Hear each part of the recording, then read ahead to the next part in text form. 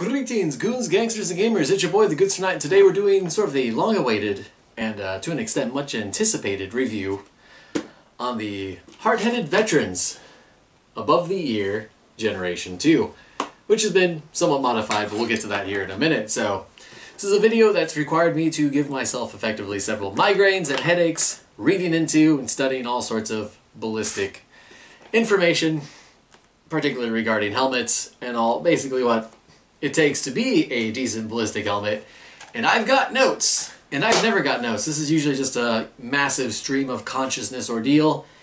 So if I've got notes, we've got some important stuff. So this isn't exactly organized into a script, but it does have everything that I wish to cover within this review, because there is a lot to talk about. So, hard-headed veterans, as you may have guessed, is run almost entirely by veterans and law enforcement, founded back in 2014 with the stated goal of getting, well, competent ballistic head protection out to the general populace.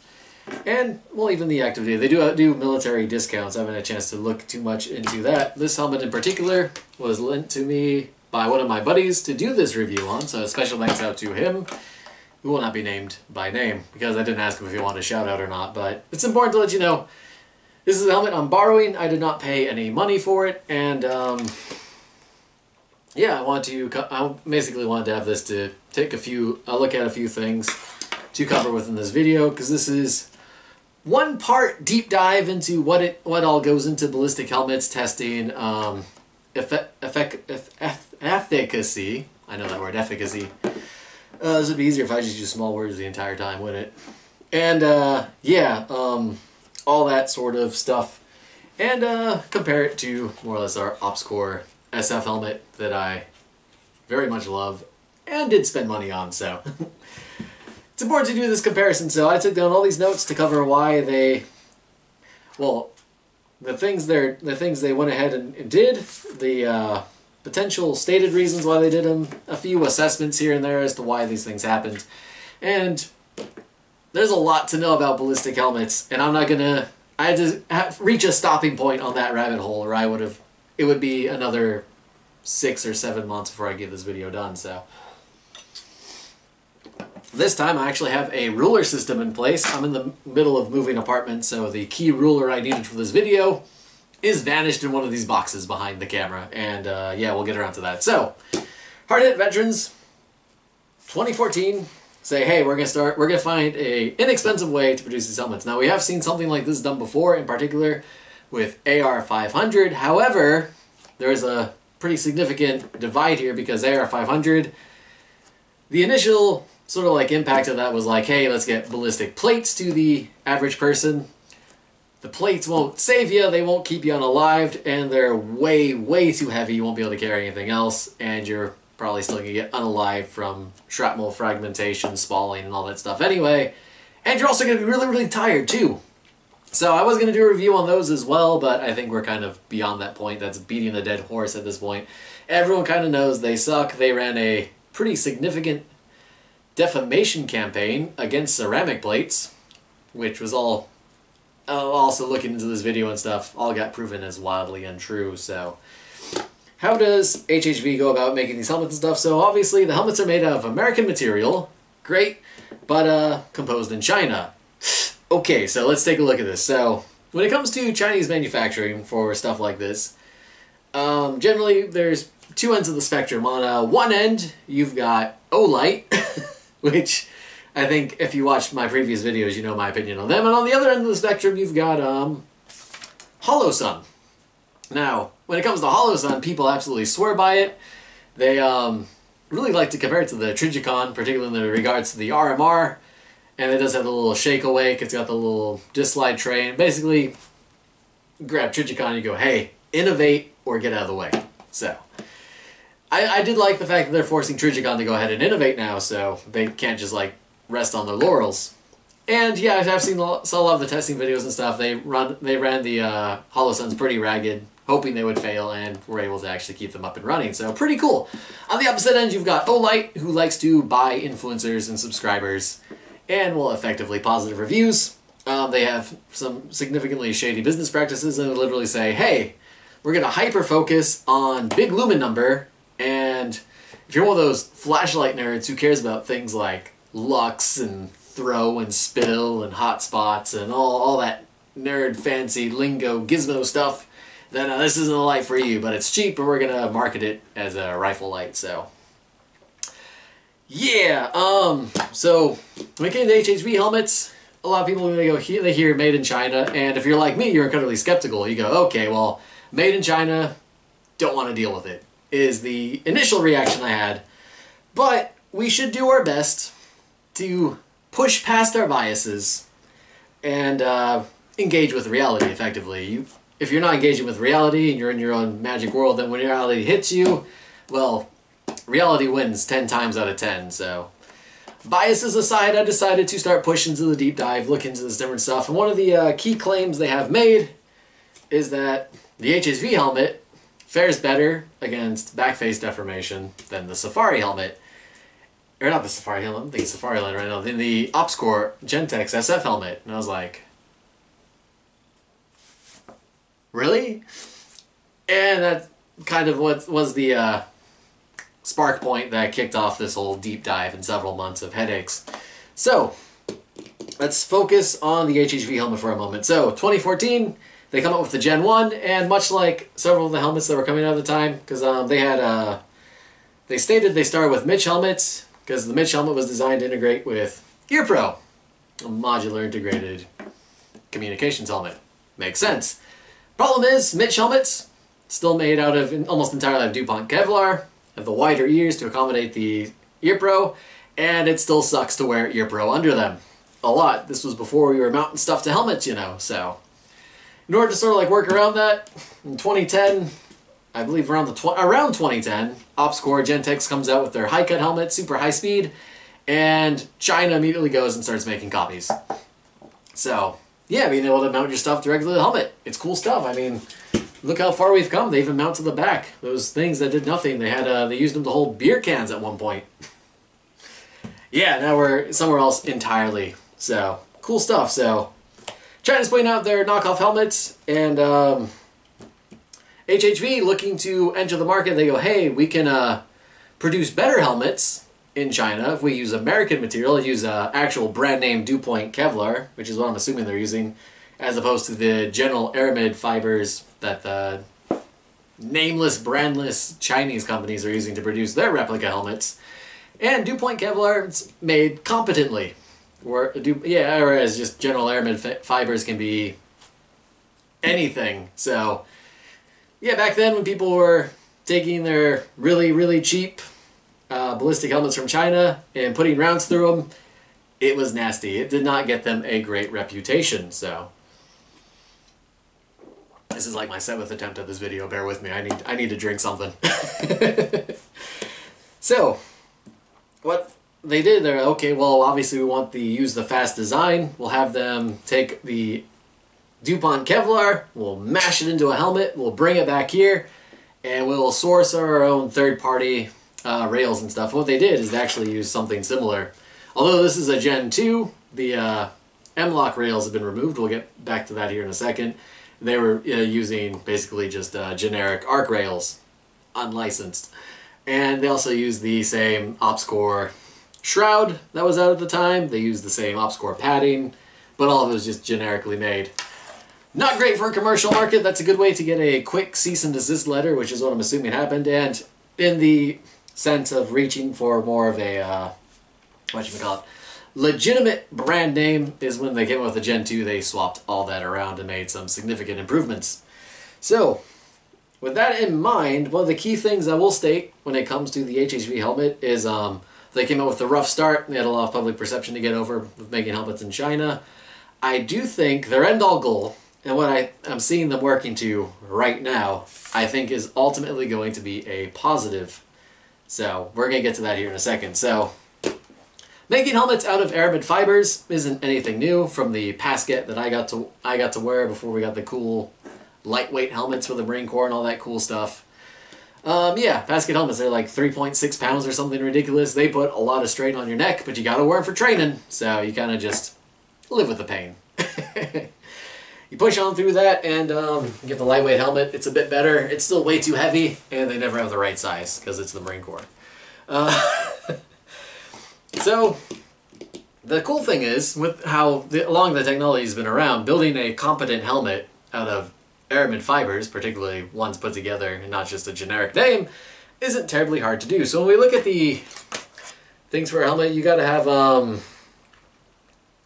the NIJ certifications. Oh my god, this is going to be forever. So we make a helmet out of Aramid, getting it to pass NIJ testing isn't the hardest part.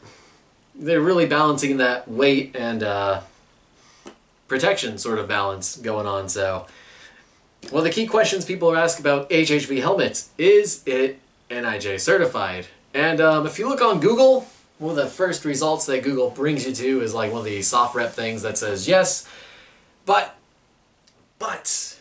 Google is not correct in this case. There's NIJ certified, then there's meets NIJ standard, with the difference being that meets NIJ standard means they're actually doing consistent testing. They do updated checks and balances to make sure you're not skimping out, getting lazy with your helmet production. They'll randomly come in and pick 3 large helmets. They always use large helmets for the test. And they make sure they're still passing V0 penetration testing. Make sure that 0 rounds penetrate the helmet from like 124 grain, 9mm, generally at like 1400 feet per second. Can't have any penetrators. The V50 testing still has to be relatively high because you can't have more than half of the rounds penetrate through the helmet. And then of course you got the backface deformation. In 2012, according to a lot of the test results I was reading, they link between backface deformation and traumatic brain injury behind the helmet. Blunt trauma was not well understood. Of course, we're 10 years later now, and the studies have been ongoing, and they basically like, hey, yeah, no, backface deformation can be a really nasty thing if it's not addressed. So with the Aramid, and so basically not NIJ certified, no, but meets NIJ standards. Means they did take their own, well, were the helmets hand selected, or were they actually going through more of the rigid system where the testing company does it, is not known. That's one of our PIRs here. And if HHV does look through this video, they do have one guy I saw on Reddit who was constantly like addressing information and disinformation on HHV helmets. If he does come into this chat, then please feel free to put out as much information as you can in the comments below to help cover any of these gaps I might be missing in all this deep dive research I've done. But yeah, so basically they took a helmet and they sent it to one of the 3 certified NIJ labs for ballistic testing. And out of those labs, there's 3. There's the Oregon Ballistic Laboratories, who does testing on different helmets. They didn't do this one. These ones particularly were tested by the National Technical Systems. And I believe they use the Chesapeake branch, because there's the Chesapeake and the Wichita for those 2. And that's all 3. Those are the only 3 laboratories that can do the testing. So they used an NIJ certified company to run their test according to their standards. However, if you go on the HHV website and you download the testing, there's a big little block of text in bold that says, hey, these results do not imply certification. But even with that in mind, we're gonna steelman that argument, which is the opposite of straw man, and we're gonna assume the best here. So they do the testing, and the backface deformation results were actually really, really solid. So with this helmet, they got from 124 grain 9mm. Crown was 15.4 millimeters. Sides were like 14. Front modified for the shroud, so I think they hit it probably around here. They don't have pictures of it per se, but 14.8. And the rear of the helmet they shot was at 8.52. Lots of numbers. Well, let's cover the OpsCore SF, the newer high-speed helmet made out of where's that word? I always forget. Ultra-high molecular weight polyethylene, as well as your friggin' carbon fiber and Aramid. All that stuff mixed together to make this cool, lighter helmet. Shell alone weighs like 1.27 pounds, whereas this guy, the shell, is upwards towards 3 pounds. Actually, with the way my helmet's all set up with all its cool high-speed stuff, and this one's pretty stock, they actually weigh pretty close to the same. So with OpsCore and their newer high-speed stuff chosen by SOF, Now, this is one of the key things when they did say the backface deformation was better on the HHV helmet. They were not wrong. The ops core from their testing, going on, well, since it's constantly updated testing, they could be using either an average or they could be using worst case. I'm not sure if they're using best case, but for their testing, the crown was 23.4 millimeters. Sides were 27.1, front was 29, and the rear was 19.1. So, significantly higher numbers. But what do we know from a lot of the testing and some of those results I was reading into? So the average percentage, I got my ruler today, or the average number that you're looking for when it comes down to testing, what they use as sort of like the standard, is 25.4 millimeters. So that's going to be that guy right there. And you might be like, hey, 25.4, that's a pretty exact metric number. Why did they choose that one? And when you flip it on over to this side, you'll effectively see that it's pretty much just an inch in imperial. So they took an inch and immediately converted over to millimeters. And that's kind of considered like a standard average. I know when it comes to Team Windy and their ballistic helmet, their helmets are a bit heavier because they're using, where is it? Team Windy, where are you? Team Windy's using their own little like proprietary blend of polyethylene and Aramid. I'm not too sure they're using any of the carbon fiber. But that's what they're using. So Team Windy uses more Aramid, so they get a bit better results as well. All of the Team Windy stuff is rated, as stated on their NIG3 testing, as below 25.4 on all sides. Of course, optimal for the left, right, and crown is like 16 millimeters, because usually that's where the padding's thinner and everything anyway. So with that in mind, backface deformation, kind of like with the Olight lumens, is not the end-all be-all. It's not. There's the entire gestalt of the helmet. Not to mention you still got to pass compression testing and all that. When it comes to the environmental resistance and all that other helmet testing, I'm gonna go ahead. I'm gonna go out on a limb. I'm gonna wager that the HHV actually fares just fine. Reason being, like I stated earlier, this isn't Aramid fibers and Dupont Kevlar isn't the newest technology on the block. It's been around for a while. We've got lots of time and information to work with, so producing a competent helmet isn't the hardest task in the world. So then you really just gotta get to pass quality control and you're looking pretty good. So I'm gonna assume the best for Aramid helmets as far as HHV is concerned, so yeah. Now as far as the op score, faring not as well in the protection, there was another test back in 2018 or so where they were looking at the impact of padding. And as far as padding goes, using just the standard like Zorbium Zap pads that you find like standard issue with most helmets, if the round impacts directly on the pad, then you can actually walk away just fine. But if it hits a hollow point where there is no padding, then the backface deformation transfers pretty hard into the head, and you get moderate cranial fracturing. And as you might guess, that is not good. So more padding can arguably be said to be better without getting into too much of a deep dive there. So the padding plays a huge role because the backface deformation is not the end all be all. OpScore came out with their cool little was it their Lux Liner padding, which is like bicycle helmet padding. Then you got, I have aftermarket 40 comfort pads in here because they've got really good rating and stuff. So, and of course the helmet's got a very thin shell. It's lightweight. And that plays a huge role in the helmet holding up despite backface deformation. A lot of the deformation will be placed into the pad.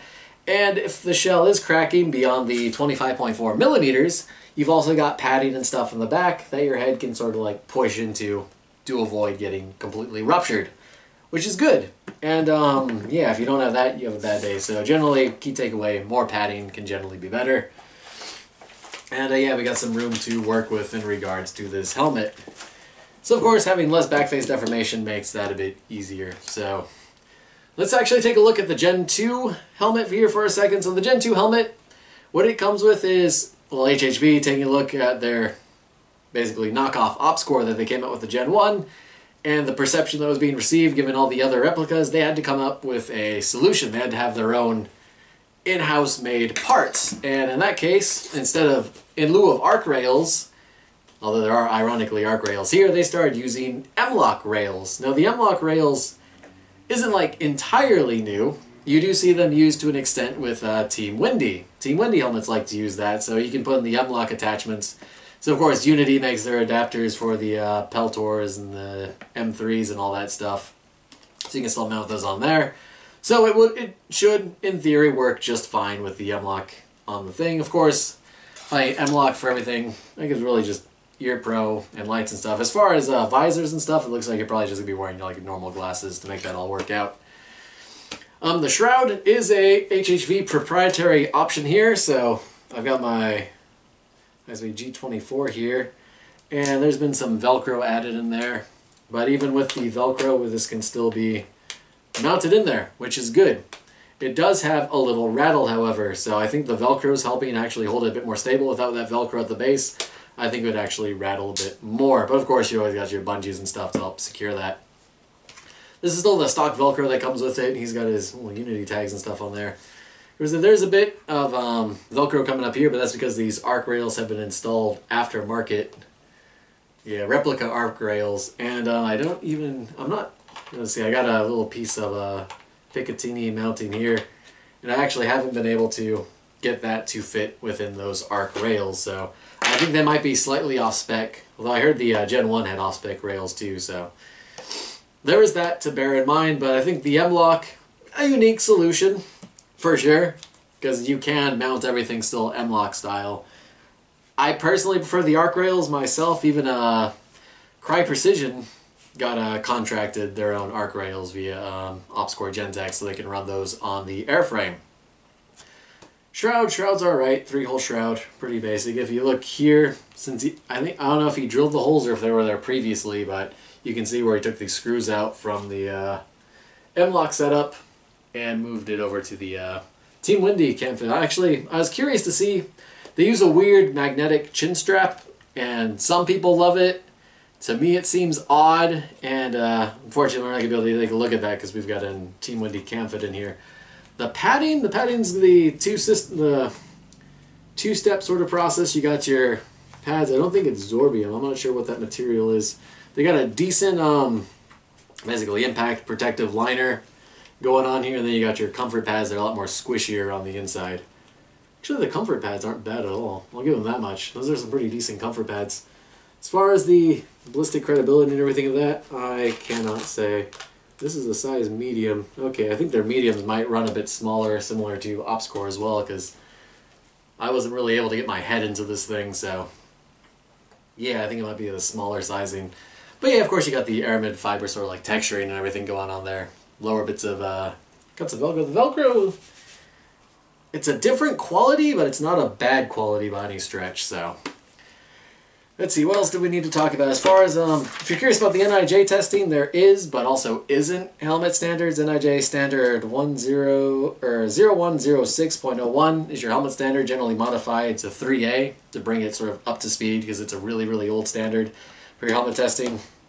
Ballistic resistant protective materials is NIJ standard 0108. And then, of course, your body armor for your sappy plates and everything. And where AR500 really failed hard was 0101.06. So as far as the means of injury, you're generally, with 3A rated helmets, your goal is to, ultimately, end of the day, not get ventilated, your dome Swiss cheesed. So, of course, they protect up to handguns, which you're not going to be getting shot at with too many handguns. Well, I mean, maybe law enforcement side, but less so active duty military. You're going to have a lot more fragmentations, rocks. If a round hits you, as far as injuries to the head are concerned from combat and stuff, only 10% come from direct hits. So a round comes in, ouch, bad day, particularly from a rifle. That's no bueno, but occasionally it could hit, and it could go through the aramid and stuff and actually curve around your head if you're really lucky in a miracle shot. If you've been attending prayer time regularly, it's more likely. But yeah, if it goes straight through, ouch. It could potentially slow the projectile to where you still get cranial fracturing and stuff, but it doesn't do bad things to your brain if you're really lucky. But again, it's not really right for that. 90% of gunshot wounds to the head come from fragmentation, which is where the round doesn't impact your head, but it hits the wall and shrapnel and stuff from the wall comes out. The round itself fragments into pieces and you get bits of that. If you're not wearing a helmet, you could get TBIs, you can get unalived and all that bad stuff. But with a helmet, it generally fares pretty well because that fragmentation, when they do all that testing and stuff, not too bad. See, since like the 7th time I covered this, I might be repeating myself, but yeah, fragments are bad. As far as price range goes, oh yeah, so weight.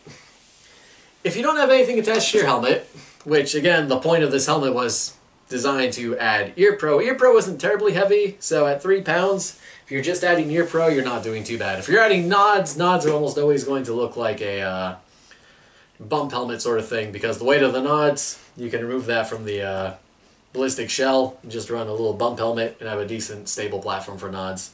That's not going to put pain in your neck. The rule of thumb here is generally going to be the farther over 3 pounds in a helmet you go, the more significant the neck pain is going to become. So even with the, I think the enlisted helmet, what was it, the Mitch HCH, I don't remember how much the lightweight helmet weighed, but it was still up close to 3 pounds, so even then, over extended periods of time, you start to get neck pain. The lighter OpsCore helmets, you can add a lot more stuff to it and not suffer neck pain until you get deeper and deeper in, so. Let's see, Team Windy, their XFEL helmet, the shell alone weighs 1.8 pounds. Loaded, it's like 2.75. The OpsCore SF, 1.44 pounds for the shell. And then, of course, when it's loaded, it's closer to like 2.4. Now, one of the cool things that OpsCore did do, because as I mentioned, 3-pound helmet, is they recently came out with the RF1. So when you're looking at weight to ballistic protection, their helmet is designed to actually stop 7.62 rifle rounds, like direct hits. So that's pretty impressive. Bravo Zulu there. Of course, the helmet weighs like 3.5 pounds.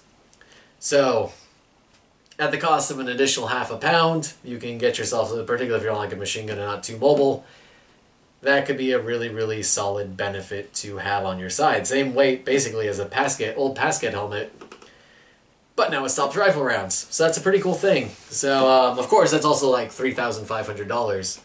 Whereas with the HHV, I think they started at around $350 or so, and their newer ones, they're almost always on sale. They do veteran discounts and stuff, so without knowing what their veteran discount is, I knew they generally have it listed for like $550 something. Now, we've covered quite a bit about these helmets and stuff. We haven't really talked about crush testing. There's always the environmental resistance. So let's talk about that real quick. Environmental resistance, particularly the OpsCore, what they've got stated is you can get to like -51 Celsius without compromising ballistic intensity. You can get all the ways up to 71 Celsius, which is just like unbearably hot. And you're still not going to have ballistic degradation. Shock resistant, flame resistant, altitude, seawater, field agents. Seawater is a big one, especially Marine Corps wise. If you're going to be spending a lot of time on the ocean, having that not destroy your helmet is cool. Might jack up the pads a bit, might have to wash those out, but for the most part, pretty legit. So with all this going on, as we know, they came out with the Gen 1. Gen 1 was too much of a replica to really get too far, but it got their, they got their feet in the door, I'd say is the key thing. Gen 2 is looking a bit better. I think the ballistic protection is still going to be relatively close, assuming the best that they're doing the decent quality control. Judging by this helmet, they're not doing bad. Obviously, this one looks pretty good to me. But, yeah, so future plans for HHV. One of the things they're stating, they've recently been working on a factory. They're actually slated to start production A to Z from Sweetwater, Texas. You got a whole factory going to be up and running. They're going to start producing helmets from ballistic material, and it looks like they're actually going to be made in America. So that could actually make them Berry compliant, which would be pretty Gucci.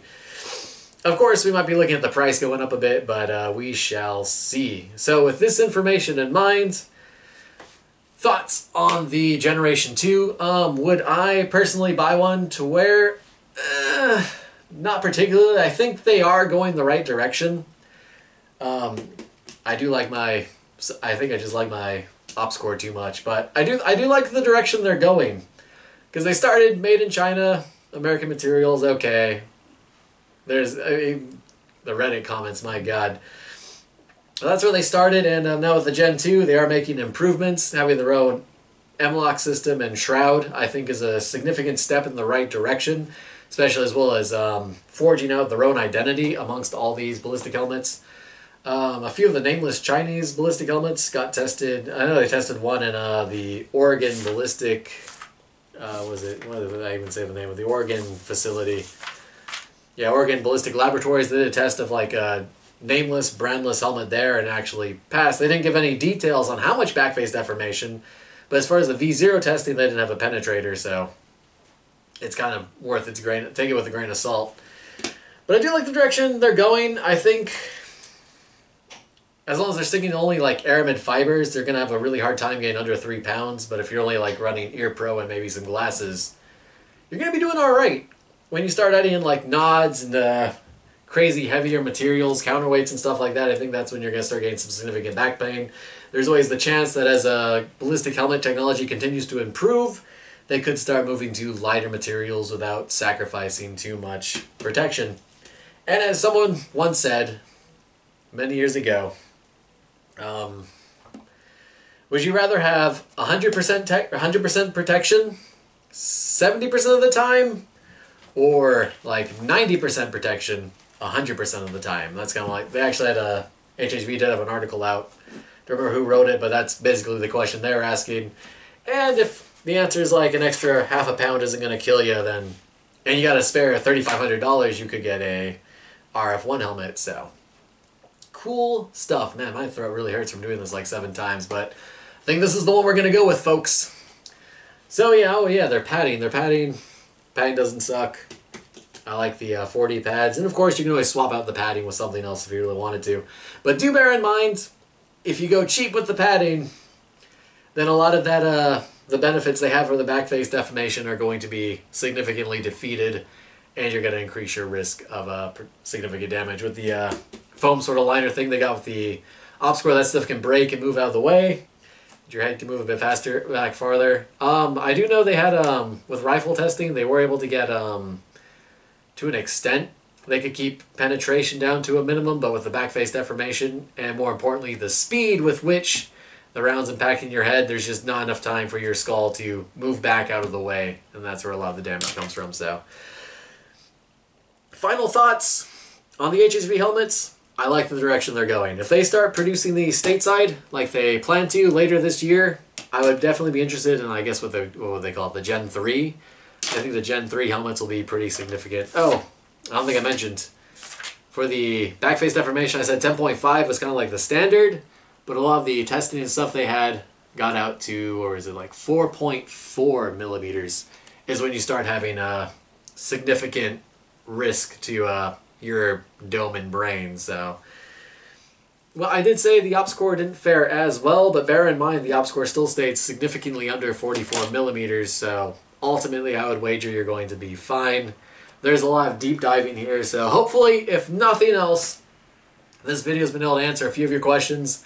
If you were like the Good Sir Knight of the past, and you were like, made in China, I don't care, well, they're going the right direction. And I do think it is going to hold up to the degree they state. So future HHV, I'm pretty sure they're going to do their Gen 3. They're going to start having everything made in America, which is good on them, honestly. And I think if they go from the meets NIJ standards and they actually push hard for the NIJ certification, it's going to be really hard to say no to one of their helmets. I mean, the price will probably also go up to like $700, $800. Who can say?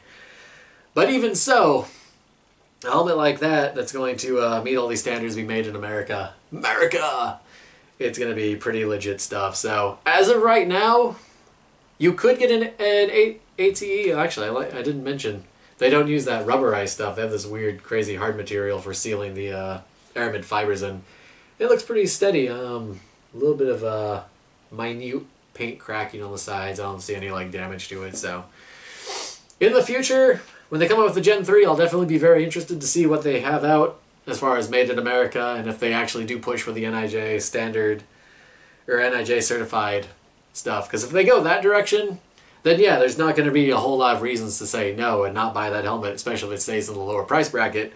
But as is now, I mean, made overseas in China, I do think we're looking at more of a, as I said, a Hollow Sun situation, as opposed to the general assumed nameless, brandless NIJ 3A helmets and the, whatchamacallit, the, oh god, Olight sort of shenanigans going on there. So I do think they're going the right direction. They do put out a lot of interesting information. They tend to cover more medieval helmets and stuff, but the fact that they are, well, effectively trying is what's going to ultimately give me to give them a big old thumbs up. Veteran community, always good. Don't want to... I mean, the veteran community, when it comes to veteran-owned and operated, it does have a bit of a taboo to it that you see from time to time. It's quick money-making scams, but it seems to me, on an honest-to-God level, that these guys are looking to effectively get out good, efficient helmets to good people. So that's what I got for you guys. Hopefully this video has helped you out some. Again, thanks to my buddy who let me borrow this for this testing purposes. Oh, and in regards to videos of shooting helmets, key takeaway, it's not a lab. Some people, as we saw with AR500, and fortunately, good thing there's so many autists online who will go ahead and crunch all these crazy numbers. People will put in, they'll actually take several grains of gunpowder and suddenly drop muzzle velocity in the sense of passing their test. And ultimately, it's not a laboratory. On the plus side, that's probably the conditions your helmet's going to get shot in if you were wearing it in a bad day. But at the same time, it's not laboratory testing. Heat, humidity, and all sorts of things factor in, and those can all be controlled in a laboratory setting. Not to mention the clay and stuff they use for the testing. So this has been a massive headache for me, but I'm glad we have this all put together and this video's done, and I think I covered all the topics. If I forgot anything, I'll add it to the video description later, so check there if you feel like there's something I haven't covered, and maybe I'll bring it up. But yeah, so like I said, we'll see what happens later this year. Maybe they'll come out with something really, really cool. And until then, I've got my ops core and my amps and all my super comfy head goodness. There's a lot of pads. But yeah, if you have any questions for me, feel free to message me. This is probably going to be the last video I get out for at least a couple weeks. As I said, I'll be moving apartments here in a bit, so we'll see what happens. But yeah, people have very polarized thoughts on HHV, but you go ahead, steelman them, say interested to see where they're going, what they come out with, and I think they're ultimately trying to be good guys. So cheers everyone, stay chivalrous, America. That's all I got for you guys. You can stop the video. It's going to take me a minute to get over there. I've been like sitting for a hot minute. What time is it? It's I've been trying to film this for 2.5 hours. Alright, so peace out everyone. Stay Gucci. And remember, more importantly than just all that stuff, get training. You need to train. You don't need to worry about the kind of damages that's going to happen to your body armor if you're trained enough to not get yourself in a situation where your body armor has to be a factor. So get training, shoot guns, eat bacon, other important things. What does it say? Yeah, use your Second Amendment rights. If you're still like in the stateside, I can't do too much out here. Gotta make a trip. Gotta get that stuff done. So America. And I had one more thing that was important. Can't remember it. It's the reason I'm holding off on the end of the video. Oh, what did it involve? Yeah, training. I can't cover training anymore. Oh yeah. Most importantly, above anything, for those who are still lurking, who haven't clicked off the video, most importantly, and this is probably the best information I give you in life. Pretty much every single one of your problems is the result of you not drinking enough water. Water and LaCroix. Not sponsored, but LaCroix. Think about it. Cheers everyone. See you later. Peace.